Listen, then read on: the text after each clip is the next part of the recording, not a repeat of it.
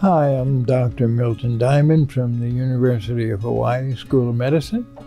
What would your advice be for parents whose children are transgender? The number one thing to tell a parent who's concerned about whatever their child is doing, I love you.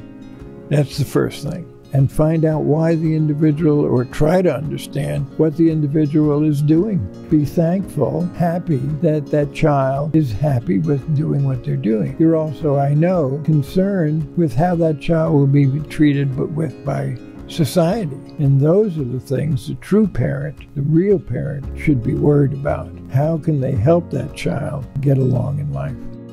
Love yourself. Live your truth. Truth wins out.